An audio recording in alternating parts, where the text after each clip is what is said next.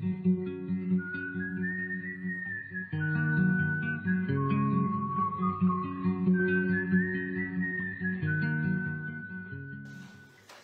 time we met, I announced that we're going to be talking in the next series of meetings on the subject of relationships. This is something that is actually the central theme of Christianity, and yet it's not always talked about, at least not always biblically. I think a lot of the large churches might touch on things related to relationships just because people are interested in that.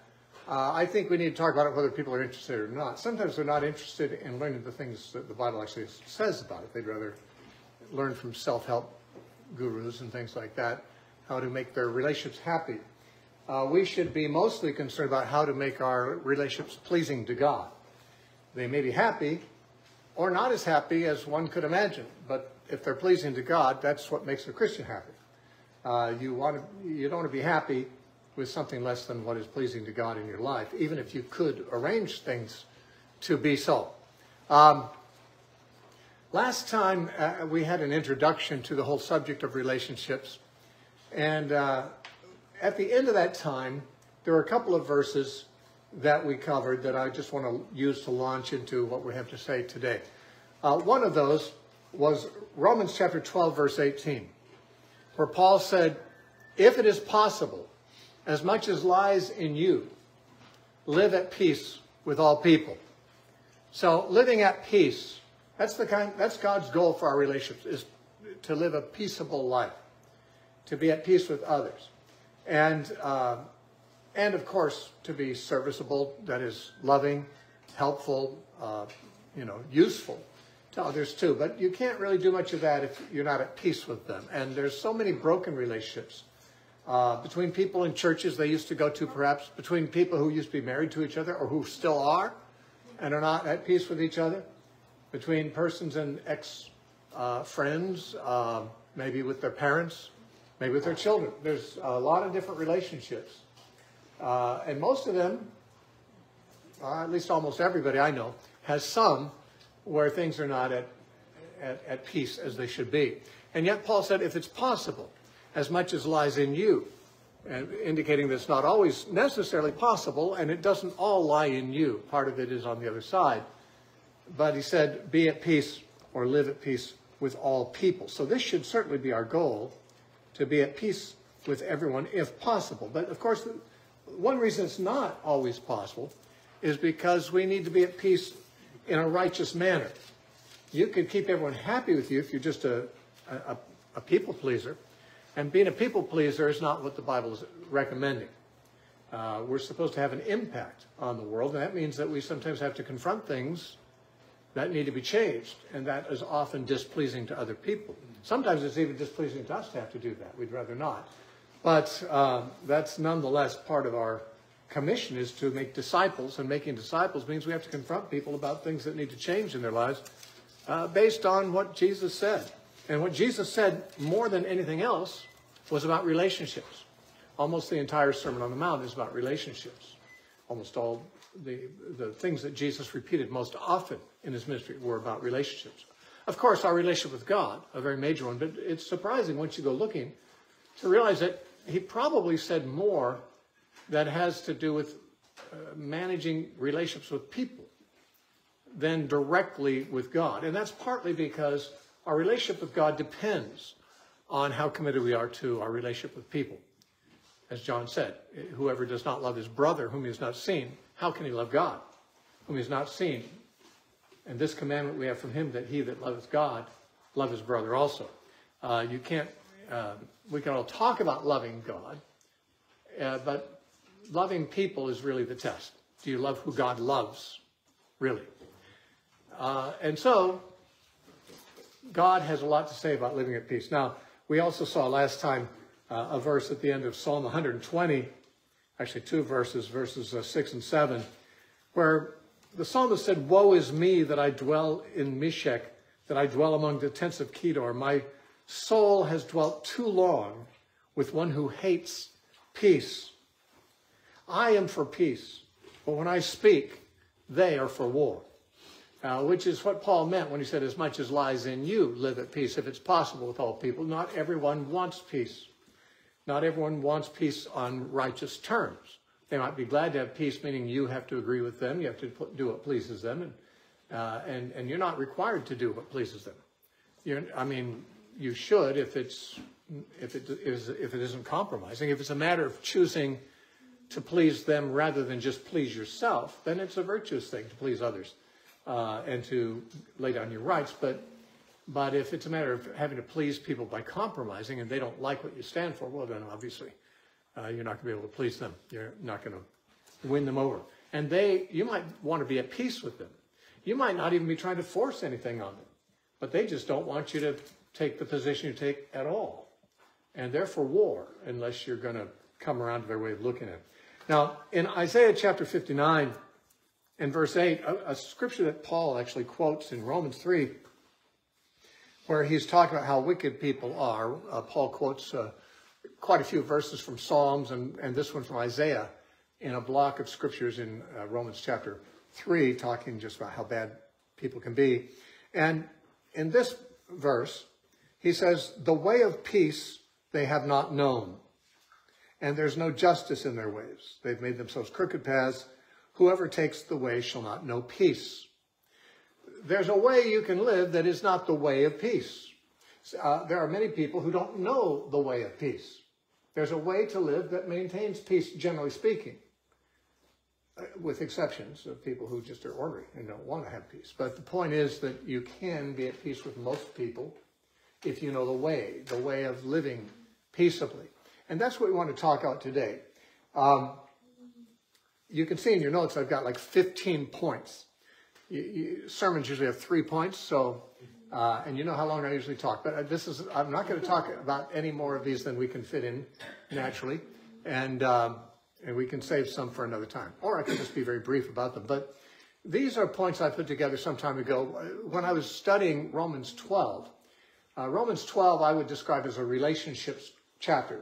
Not all of these points are in Romans 12, but you'll see that Romans 12 is pretty disproportionately represented in the references. But we also have quite a few references from Proverbs, which is a book full of wisdom about relationships. And, of course, we have some from other places, too, including the Sermon on the Mount. So, we could draw from all over the Scripture to talk about relationships and the way of living peaceably with somebody, living responsibly at peace with somebody. And a lot of this has to do with the attitudes we have. Then, of course, a lot of it has to do with the behavior, too. If you behave well towards somebody, but your attitude is bad toward them, and you're just trying to conceal that, many times they'll be able to pick that up. You can be smiling, but if you really resent them, then they can pick that up. So you have to have your heart right, obviously. You have to love your neighbor as you love yourself, which means that your heart is devoted to treating them as well as you wish to be treated yourself. But then, of course, it's manifested in doing that which is good for them, doing what you would want done to you, as Jesus said in Matthew 7:12. Now, I'm just going to go through a list of things that I get from these passages. As I said, I began with Romans 12 when I first put this list together, but there's some of the points don't have anything in Romans 12 about them, but they're just kind of branches off of other points. Let's talk first of all about esteeming others better than yourself. Now, we live at a time where for many decades now, everybody has been told that what we need is more self-esteem.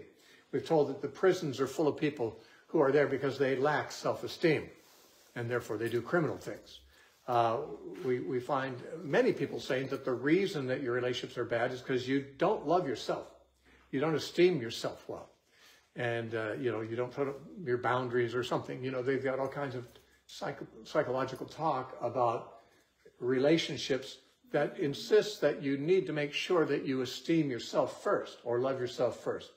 I remember the first time I heard somebody say this back probably in the 70s, early 70s. They said, Jesus said you have to love yourself because you can't love others until you love yourself. They say that Jesus said, love your neighbor as you love yourself. And they saw that as a command to love yourself. I remember hearing that and thinking, that doesn't make sense. Jesus didn't command anyone to love themselves. He assumed they do. Paul said in Ephesians chapter 5, no man yet ever hated his own flesh, but nourishes and cherishes it. People love themselves by nature. Jesus didn't say, learn to love yourself, learn to esteem yourself, learn to do right by yourself. That's your carnal inclination anyway. I mean, that's what you do from birth. That's what you want to do. You don't need to be told to do that. Jesus said, love your neighbor in the way that you already and naturally love yourself. Now, by the way, if Jesus thought people didn't love themselves enough, then he shouldn't tell us to love other people the way we love ourselves, because we don't love ourselves very well. And, he should have picked a higher bar than love as you love yourself. But of course, he assumed you love yourself. He assumed that the natural tendency is to put yourself first. And to esteem others better than yourself is not the natural way to do things. In Romans 12:10, Paul said, be kindly affectionate one to another with brotherly love, in honor, giving preference to the other. Prefer the other one. Prefer to honor their request, to honor their needs, their wishes, if possible, over your own. Now, that doesn't mean you never get what you need, but it means you don't care too much about whether you get what you need. You're more concerned that, well, your orientation, if you love someone as you love yourself, you know what you would like. And you're pretty much eager that they would get what they like and what you assume they would like, because you know what you would like. That's esteeming them, and it's saying, well, both of us would like to have this one item, but there's only one to go between us. So you please take it. You take this chair. You take the last piece. You do this thing. You have your way. I knew someone in Youth with a Mission. Two women shared a room, and one of them could not sleep with the window shut, and the other could not sleep with the window open. And they had to share a room. Now, I think some married couples probably face that too, but people sometimes are that way. You just can't have it both ways. Having it half open doesn't work for anyone. If someone can't sleep with it open, having it half open is not going to be good. If someone can't sleep with it shut, and it has to be all the way open, they'll probably not be happy with it half open. So what do you do? I mean, it's a crisis. It's a dilemma. What do you do when somebody can't sleep with the window shut and some can't sleep with the window open? Well, you obviously go to separate rooms. Or if you want to stay in the same room, one person can say, why don't you have it your way? I can adjust. I can learn.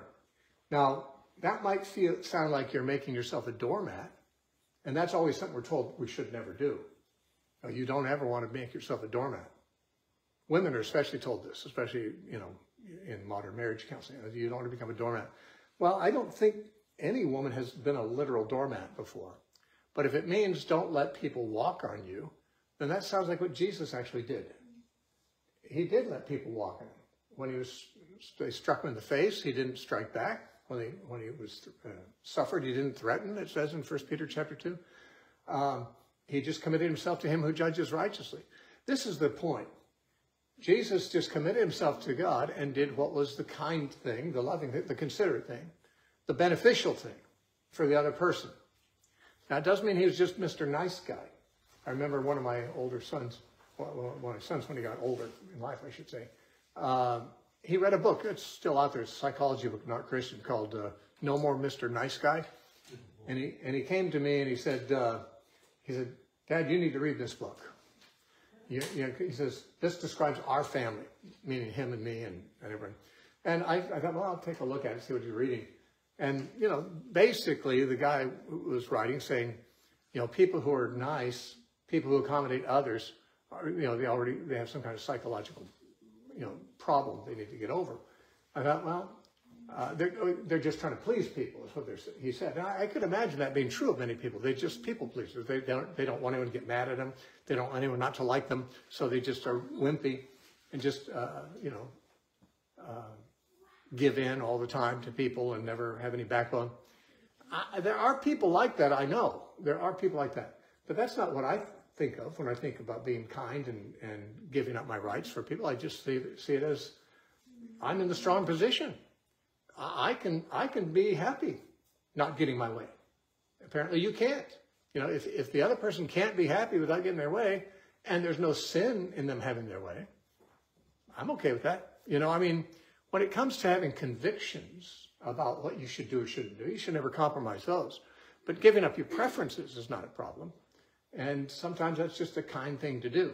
Now, if you're doing it because you are a weak person, in the sense that you don't have any convictions, you don't have any backbone, you don't have any courage, and you're afraid people will, you know, not like you, and you can't stand people not liking you, well, then obviously you do have an issue. You do have problems. But Jesus didn't have that problem. Jesus didn't think little of himself. He just felt that he should lay down his throne in heaven to come down here and take on the form of a servant and to humble himself to the point of death of the cross, Philippians 2 tells us.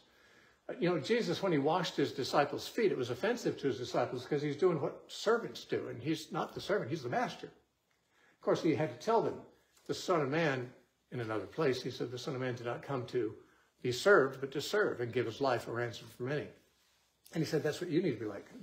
He that will be chief among you is going to be the one who serves everybody, like the Son of Man.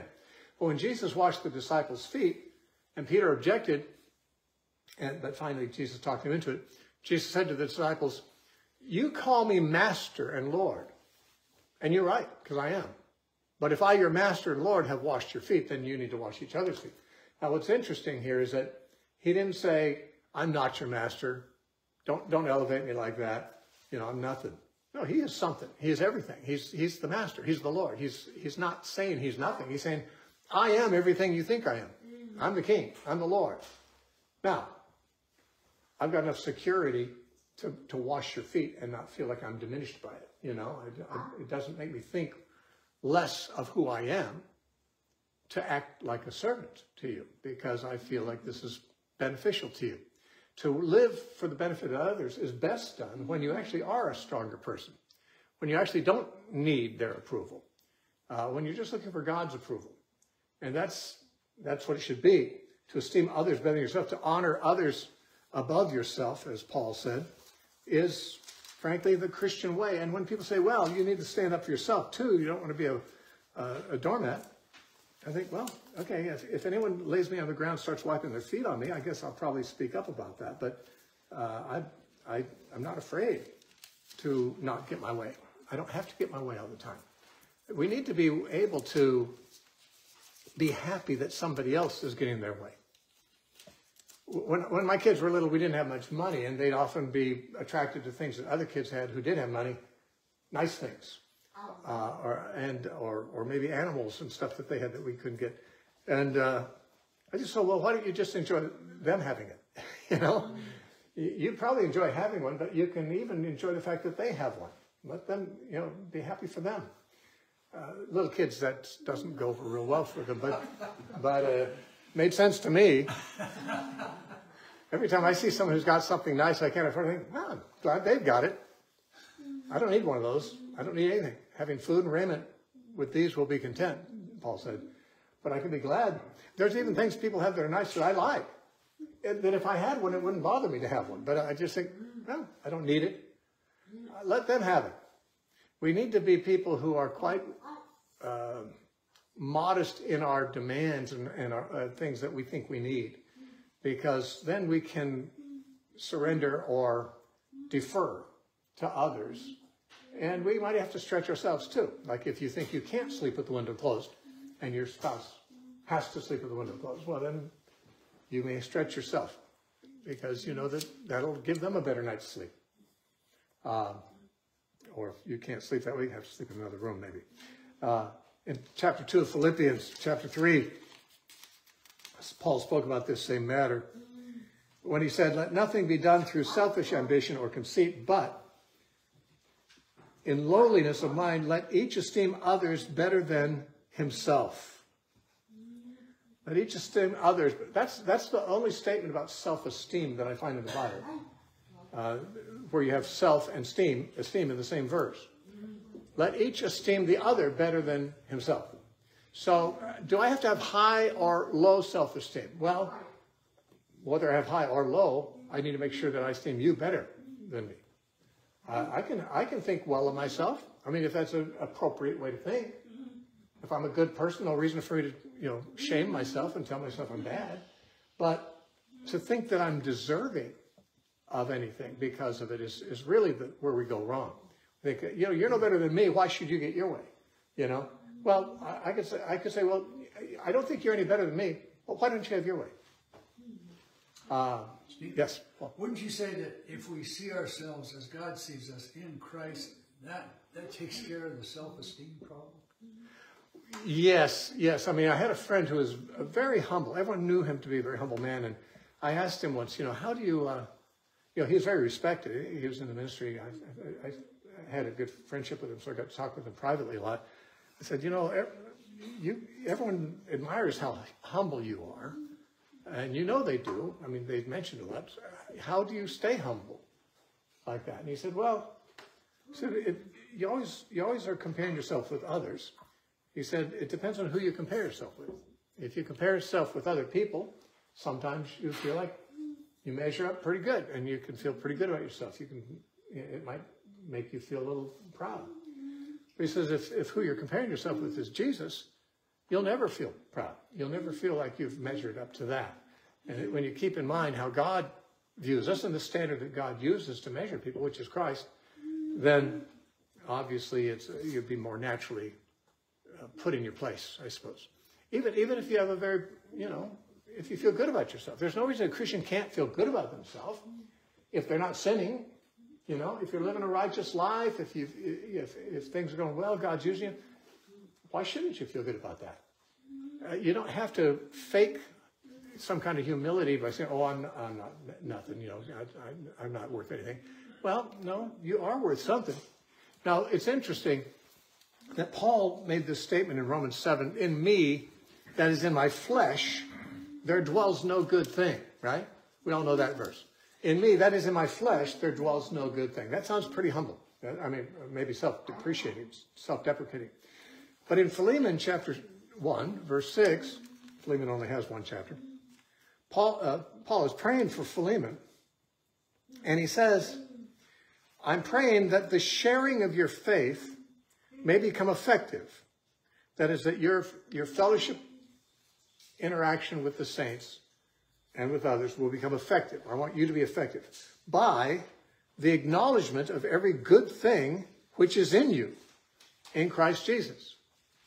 Now wait, are there good things in me or are there not good things? Paul said, in me and my flesh there's no good thing. But Paul says you need to acknowledge every good thing that's in you in Christ. If you're thinking of yourself simply as yourself in the flesh, there's not much you can be proud about at all. In fact, you shouldn't be proud about anything, even if you acknowledge the things that are good things in you in Christ. But there are good things in you in Christ. Your flesh didn't contribute them. Being in Christ, Christ has made you something. Christ has given you gifts. Christ has changed your life. Christ has improved you. Christ has made you significant because he is significant and his movement is significant and you've got a significance in the world. You should live in this world with a sense of importance, with a sense of significance, with a sense that you are able to do through Christ whatever he wants you to do. You should acknowledge every good thing that's in you in Christ. But that will never make you proud if you're realizing these are good things in me in Christ. That means it's him that's good. I share in them by being in him. But in my flesh, there's no good thing. So, I mean, self-esteem, it's a tricky thing. We can't go into it in much detail. But, some people say we have to have high. Some people say we have to have low self-esteem. Well, it depends. If you're thinking of myself as, who I am by nature, my natural abilities and talents or whatever and goodness, there's nothing to be proud about there. We should think very low of our flesh. Paul did. And yet, our flesh isn't all there is to us. We're in Christ now. And therefore, we should recognize, hey, there are people who are being helped by what I do. There are people who are blessed. I am bringing people to the Lord and so forth. I mean, all of you can see that in some parts of your life, some aspects of your life. And you should think well of that. But while you do, you should also esteem others better than yourself. And by that, I think what he means, the same as what he said, in honor, preferring one another, is that you're not really evaluating, is that a better person than me? Do I think they're better than me or me better than them? It's rather, you don't even think about that. Why would you even think about that? It means that you treat them as if their needs, their preferences are as important as yours. Maybe more so to you. More important to you that their happiness is served than your own. And this is not being codependent. This is not being a doormat. This is simply being like Christ. And yet they do make up terms like codependent for people who are like that, to make it sound like it's some kind of a sickness to be like that. You got to stand up for yourself, put up your boundaries, and so forth. There is a place for boundaries. I'm not saying there's not.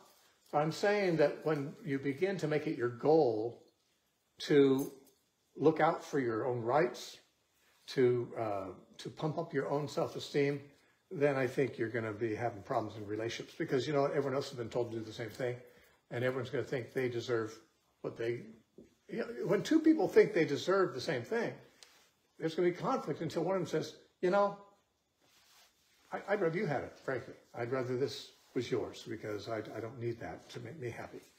I've got something else to fulfill me. You also, in terms of your attitude towards someone, besides esteeming them better than yourself, is, of course, what Paul said when he's talking about love in Romans 13:7. And where he said, of course, love believes all things, hopes all things. What does it mean to believe all things? Does it mean you're gullible? No, since it's a description of love, it has to do with how you are toward people. That no doubt it means you believe the best about them. It's in 1 Corinthians 13:7. That you believe, the way I would put it, and that makes sense, is that you believe the best thing about a person that the evidence will permit, or that the facts will permit. You don't just meet somebody and think, they're a bad person until you get some kind of a reason for that. Now, you might get an instinct about that, and it may be correct. Or you may have discovered from interacting with them they're unreliable, or they're not safe people, or whatever. Then you have to, of course, think what's true. But until you know something bad about someone, your default should be you want to believe them. And again, not gullibly, not like you ignore the facts, but you want to believe the best about someone. And many times we surrender the best opinion of somebody that we could have with no good reason to surrender that. Usually it's because we've heard something about them that has not been verified. That's what we call gossip. Now, sometimes what you hear about somebody will be true.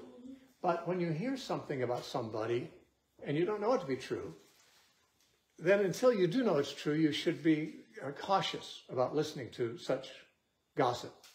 Again, listening to gossip, or even gossiping yourself. These are the Bible says the words of a talebearer are like tasty trifles. They go into the innermost parts of the belly, it says in Proverbs, which is to say they're tempting. It's tempting to listen to gossip.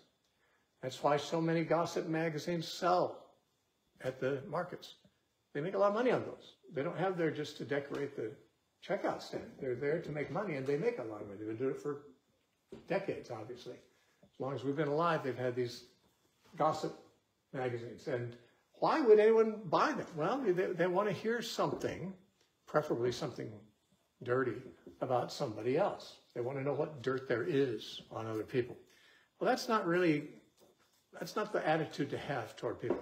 The way I see it, gossip is when you speak about somebody who's not present in a negative way, and you're speaking to somebody that has no business knowing. That is, they are not part of the problem, so they don't have to be addressed to do what they're supposed to do to fix it. And they're not part of the solution. So if someone's not part of the problem and not part of the solution, they don't need to be involved in it, and you don't need to talk to them. Jesus made it very clear. You go to somebody personally who's done something wrong privately first. You don't make it any more public than they require it to be made.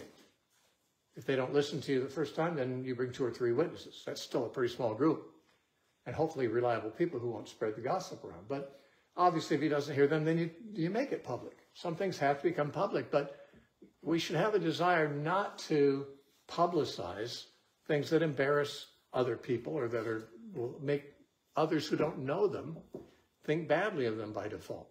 And we hear things about people that are negative, and we don't know them to be true necessarily. I mean, and therefore we shouldn't listen to them. Now, in Proverbs, about this very matter of gossip, in Proverbs 26:20, I've given you more verses than just this in there, but I'm not going to cover them all because of the time it takes. In Proverbs 26:20, it says, "Where there is no wood, the fire goes out. And where there is no talebearer," and that's Solomon's word for a gossip, "the strife ceases." So it's like, strife is like a fire. It needs to be fed. It needs to be fueled. If you don't put wood in a fire, the fire goes out. If you don't have a talebearer or gossip around, the strife eventually goes out. Strife can be stirred up and fueled by gossip. It's the talebearer. My friend Danny Lehman, years ago, back in the 70s, I heard talking about cutting off the tail of the talebearer. And he was talking about how to respond when someone's gossiping. I remember a preacher that I used to listen to a lot on cassette tapes back when I listened to cassette tapes a lot. He was saying he and another minister were walking together out in the church parking lot, and one of them began to talk something about another minister who wasn't there. And this one telling the story said, "Oh, well, we better go talk to him right now about this. Let's go find him." You know? And then the guy who was gossiping decided it wasn't really that important. But that's when we cut off the tail of the talebearer. Someone talks to you about somebody that's not there. Hey, let's call him right now. We'll talk. We need to get this fixed. You know, let's talk about it to him. You'll find many times gossips will give up gossiping, at least to you, if you're going to have that kind of a policy. Or you can just start saying real good things about that person. You could do that if they're true. Yeah, if they're true. A story I told about some friends in Santa Cruz were at a coffee shop when I was there. And we were at a table, a bunch of us. And one of the guys started talking about another guy who wasn't there. And I knew the guy he was talking about, and so did most of the guys there, but I didn't know him very well. But this guy just started talking about some things that the guy had done and irritations he had with him and so forth. And someone spoke up and said, "You know, since that man is not here, I'd rather not hear anything about him unless he's here to defend himself." Now that cut off, the gossip stopped right there. It cut off the tail of the talebearer. Another story I've told, I tell these stories because they're good examples of this stuff. Once some friends of mine in Orange County went to hear a particular musician who was a Christian musician, but he had some, I guess there's some carnality in his life that was rumored and so forth. And after the concert, a bunch of us were sitting around in the living room and talking, and most of the people were saying things they'd heard about this person, and all negative things. And one of the girls that was there was silent the whole time until she finally said, "Well, I wonder how you guys talk about me when I'm not here." Which is actually not a bad thing to wonder, you know. If they'll talk about this person when he's not here, what will they say about me when I'm not here? But when she said that, boy, that stopped the gossip right away. I mean, in a sense, there's a place for shaming the person who's bringing the gossip. You can shame on them. They shouldn't, if they know something about someone, I don't need to know about it necessarily. Why don't they go talk to that person about it? And if they do talk to that person about it, maybe it'll get resolved. If it doesn't, maybe I'll have to learn about it at some point. If that person's interacting with me, I have to know something about it. But the point is that when you esteem others better than yourself, you try to give them the benefit of the doubt. You try to think the best of them that you can until the facts come out and you have to think badly of them because they are bad. But gossip is really something that you must not only avoid doing, but avoid listening to. I mean, gossip is so commonplace. There'd be a big change in many Christians' behavior if whenever they gossiped, someone would say, I don't need to hear that. Thanks. They're not here. Why don't we go talk to them about this? Or why don't you go talk to them? I mean, you can say it kinder than that, but the point is that's the message you got to get across. And frankly, that is the message that everyone has to get across. When when you think about it, love your neighbor as you love yourself. Do to others what you want done to you. I mean, when you hear the conversation in a room, start talking about someone who's not there, begin to say, now if I was that person, or I was not here myself, and they were talking about me and saying these very things about me, but hadn't told me that they thought these things, how would I like that? I mean, if it's, I mean, that's a good way to ask yourself, is this gossip or is it not gossip? Well, would I like it if they were saying that about me when I wasn't here? If the answer is no, then that's probably a way of talking about someone that shouldn't be done. Now, there's a really great piece of advice from Paul in 1 Thessalonians 4, where he's talking about the general demeanor and lifestyle of the Christians as he advises them to live. And he says in 1 Thessalonians chapter 4 and verse 11, Paul says, we urge you, he says in the previous verse, that you aspire to lead a quiet life, to mind your own business, and to work with your own hands, as we commanded you, that you may walk properly toward those who are outside, and that you may lack nothing. To work with your own hands, that's good, but the part he says to mind your own business, this is something that is also related to gossip. Most gossip you hear is none of your business. You don't need to hear it. But more than that, the offenses we take to people often are about things that really shouldn't concern us. Many missionaries, in many mission fields, there's lots of Christian missionary organizations working. And there's been times when they can be very territorial with each other. These are my converts, or these are our organization. We're putting those in our statistics, in our newsletter, not yours. And they become suspicious of each other, as the missionaries sometimes do. I don't want to make it sound like all missionaries are like this, but this is a fairly notorious problem in the mission field in many cases.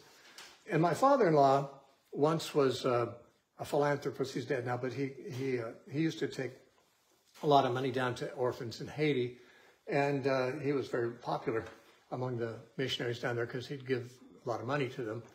And once he was at one of their morning devotions or something, they asked him if he'd speak to, do you have a word for the people here? He said, I just have one word: mind your own business. Because he was so sick of hearing them talk about the other missionaries and what they were doing wrong and how they were in their territory and so forth. Just mind your own business. A lot of conflicts happen just because you're not staying in your own lane. You're not minding your business. There's a great proverb about this. Proverbs chapter 26:17. And when we were going through Proverbs not very long ago, we were talking about wisdom literature, we talked about this verse because it's there and it's a good verse. Proverbs 26 and verse 17. It says, he who passes by and meddles in a quarrel not his own is like one who takes a dog by the ears. You may remember when we talked about that proverb because it paints kind of a graphic picture. If you're getting meddlesome in somebody else's quarrel, it's not your quarrel. It's like you're picking up a dog by the ears. Well, how so? Well, I don't know how he meant that. Except the only thing I can think of is if I pick up a dog by the ears, that's going to be that dog's going to be angry at me. Now, how do I put it down? I have to hold those ears to keep it from biting me. How do I let go of it? I'm stuck with it. I'm in a situation I got into that's hard to easily get and safely get out of. And then you get involved in other people's quarrels when you're not a mediator. In other words, it is your own quarrel. If they call you in to mediate, if they call you in to counsel them, this is not what this is. But a lot of times you hear of someone arguing, two people arguing, or you hear of something that's going on, and it's none of your business, but you just get involved. And then it's your problem too. And you didn't need it to be. In Romans chapter 12, verses 6 through 8, Paul is talking about the different gifts that people have. and how they ought to just in a sense, do what they're supposed to do. And I think the subtext is don't worry too much about what someone else is doing. If everyone is doing their job, then everything will get done. But in chapter 12 of Romans in verse 6, Paul says, having then gifts, differing according to the grace that is given to us, let us use them. If prophecy, let us prophesy in proportion to our faith. Or ministry, that's serving, let us do it in our serving. He who teaches in teaching, he who exhorts in exhortation, he who gives with liberality, he who leads with diligence, he who shows mercy with cheerfulness. Basically saying everyone has a different gift. Just do that. Do what God has given you to do. Mind your business. Make sure that you're getting done what God has given you to do, and let each other person worry about what they're supposed to do. When everybody is doing their job, the whole project progresses. Things get done. If you start saying, I don't think they're doing as much as I am, they're not doing as well as I'm doing in their duty and their gift as I'm doing in mine, well then, we're probably not doing as well in ours. My friend Danny Lehman, again, I mentioned him earlier, he used to work at I think it was a mushroom factory in Santa Cruz when he was a new Christian. A lot of people who needed jobs were working there. Big turnover there, people working. But these flats that mushrooms went in were on a conveyor belt, and he and a whole bunch of people were on line. And there came a time when the flat was under his dispenser or something. He'd pull a lever, and it would fill up. And then the next one, he'd pull the lever. He had to pay attention. And I remember he said that there were times when he was wondering if everyone else is doing as well as he is doing. He'd look down the line, and as soon as he did, one of his flats would go by without getting filled. He couldn't do his job and watch other people do their job at the same time. And I remember him talking about the lesson he learned from that mind your own business, do well what you're given to do. There are times when other people's business does become your business because they either need you to rescue them from a situation that's bigger than they know is, and you need to address it, or else they ask you in, and then of course that's a different story. But when you're not welcomed, just focus on what you're supposed to do and do it well. Another important principle here is in Romans 13, which is close to Romans 12, obviously, in verse 8. Owe no one anything except to love one another, for he who loves another has fulfilled the law. Now, there will be a debt that you cannot repay, and that is to love one another. And the reason you can't repay it is because it's a lifelong debt. You can't pay it off. But most debts can be paid off. Now, he's not saying don't go into debt. It might sound like he is. No, in the context, he's talking about give all their due. Honor to whom honor, tribute to whom tribute, taxes to whom taxes. Owe no one anyone. Means do not leave unpaid some obligation, some debt you have. Settle your account. It is not a sin to go into debt, although the Bible makes it very clear it's not desirable. The Bible says that the debtor is servant to the lender, and that's not a situation that most of us would prefer to be in. And people, when they get out of it, they feel very released from that, and that's true. I mean, I recommend living without debt insofar as you can, but it's not a sin to be in debt. I mean, Jesus said, lend to everyone who would borrow from you. Well, isn't that putting them in debt? I think it is. So, I mean, if it's a sin for them to be in debt, you shouldn't do it. Obviously, sometimes people need help, and they don't just want a gift. They don't want to be beggars. They just need some money up front. They can pay it back, and they want to pay it back. And you should be prepared to do it. It's not a sin. But most debt that we have, of course, is incurred without the necessity of it. I mean, we want to just elevate our standard of living many times, and that means we have to borrow money from a bank or something like that.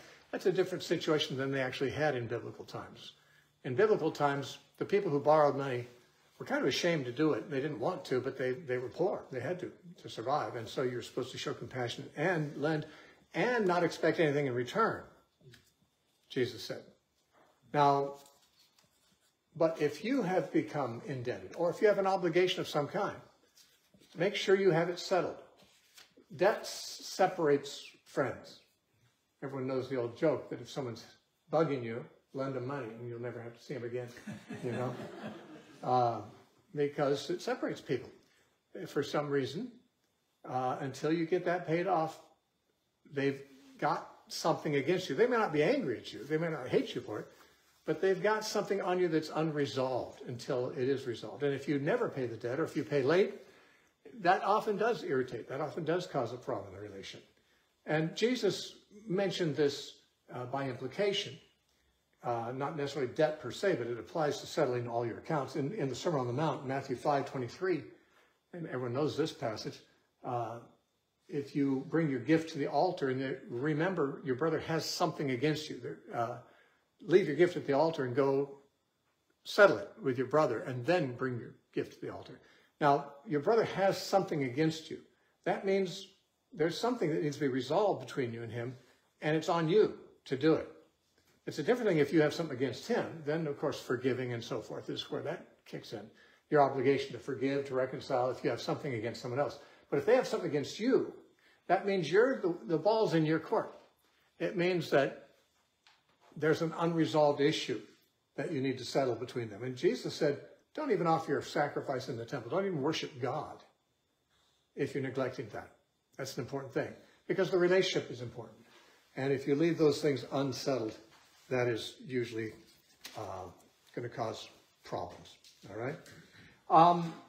I'm just going to take one more here today. It'll seem really short, I'm sure, because of that, but that way we can take some more the next time. And that is appreciate diversity instead of being threatened by it. Now, I think we're all 21st century, Southern California, hip, cool people. We don't have issues with race and gender and things like that. But those are the kind of things that a lot of people historically have.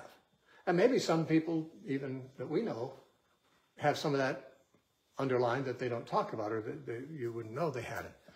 But obviously when people are different from you, even if it's just the opposite sex, or if they're from another country, their culture is different, if their skin color is different, if something about them is clearly different from you, I mean, there's different ways you can respond to that, but the very foolish and carnal way is to think that person is almost like a different species than me. And we know very well that that's exactly how, for example, black slaves were treated when they were brought here from Africa back in the 1700s and 1800s. And, they were treated as subhuman. Now, not everyone saw them that way.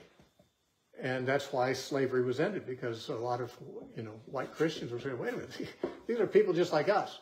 But when someone, their culture is totally different than you, or their look different than you, or they're different in some, unmistakable way, there's always that tendency to feel like they're different. I'm better. If somebody's different, then I'm better. Otherwise, I have to think they're better and I'm worse. And our pride, our arrogance, naturally inclines towards saying, well, I can treat that person however the law requires me to treat him, or decency requires me to treat them, but I'm still better, which is not true. I mean, obviously we know that's not true. There are some very wicked people in every demographic, and some very good people in every demographic. You can't judge people by the category that they are in, and you should rather just appreciate the diversity of it. I mean, if there weren't Mexican people around here, we wouldn't have Mexican food, right? And What would we do without that? What would we do without them? And it's true. I mean, they have a different culture.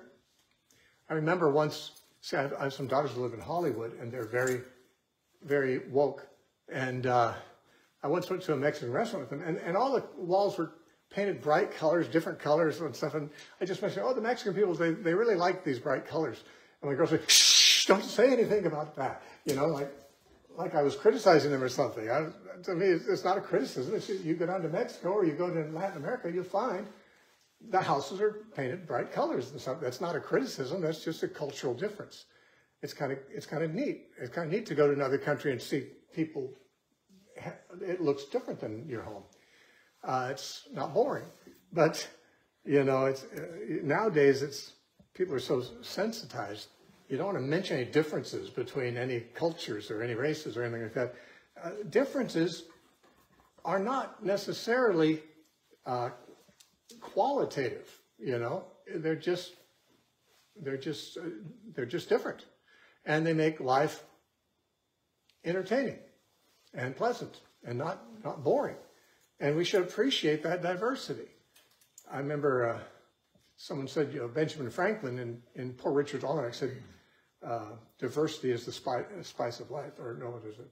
Variety. Variety is the spice of life. And the preacher said, and Benjamin Franklin left enough illegitimate children in France to prove he really meant it. But the truth is, diversity is a spice of life. Now, when we say appreciate diversity, unfortunately, the word diversity in our modern culture means moral diversity. Some people, some guys like other guys, some guys like girls. So that's just diversity. Now, you need, if you have a problem with that, you need to go through diversity training, sensitivity training. That's not the kind of diversity we're talking about. We're talking about how God made people different, and even people that he didn't necessarily make different in their cultures. They developed different ways of doing things and tastes and things like that. And that can just make life good. But unfortunately, carnal people have more of a tendency to feel threatened by someone who's different. I think growing up in California and so forth, we probably don't have much of that. I wouldn't think. But there certainly is plenty of it in the world. There's plenty of it. And it's not all racial, and it's not all about gender, and it's cultural or other things, Even how much people weigh and things like that, Now, I have to say this, that some things are lifestyle related. And sometimes you can't help but make judgments about the results of lifestyle choices. But when we're talking about things that are immutable or things that are just cultural, that they're neither good nor bad, then of course we should learn to appreciate that. Does the Bible say that? Absolutely. Absolutely. And that's what Paul says, for example, in Romans 12, 4 through 5, and also in 1 Corinthians 12. In Romans, he says, so we being many are one body in Christ, and individually members of one another. Okay, or I should have read the verse before that too. That was verse 5. Verse 4 says, for as we have many members in one body, but all the members do not have the same function, so we being many are one body in Christ, and individually members one of another. Paul goes into that same discussion much more at length in 1 Corinthians 12.